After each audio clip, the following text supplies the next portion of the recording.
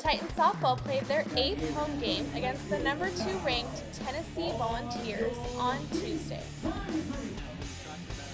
To start the game, Madison Shipman hit a solo home run to center field in the top of the first. And following her, Lexi Overstreet also hit a 3-run home run, increasing Tennessee's lead over the Titans to 4-0.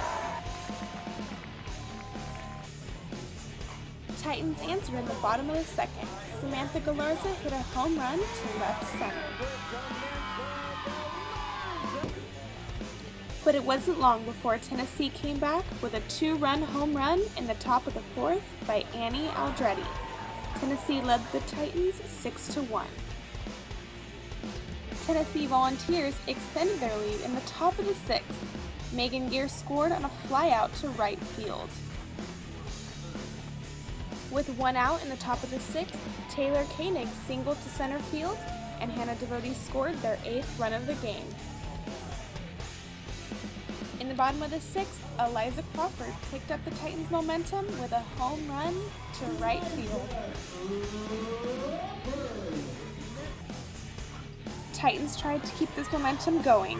Lauren Mario hit a 2-run home run in the bottom of the seventh, but it wasn't enough. Titans lost 4-8 to Tennessee. It's something I do almost every day during practice, and I've been struggling a little bit at that, so I figured it was about time, and I was just going to be relaxed and hope for the best. Pretty much just taking it one pitch at a time, leaving whatever is behind us just in the past, and just looking forward and just keep on believing. You know, right now, I think it's all about preparing ourselves. And if we think about the name on the jersey, then, we've already lost. And I think what's so great is the athletes aren't paying attention to that. Yeah, I know that they're ranked and they're undefeated, but we're not giving that a lot of energy, because if we do, then we're not going to be able to play our game. So it's more about how we're doing it. Titans fell short to Tennessee in their first of 18 straight home games. Next, they play Oregon State on Thursday at 6 p.m. From Anderson Family Field, Gina Van Stratten, Titan Sports Recap.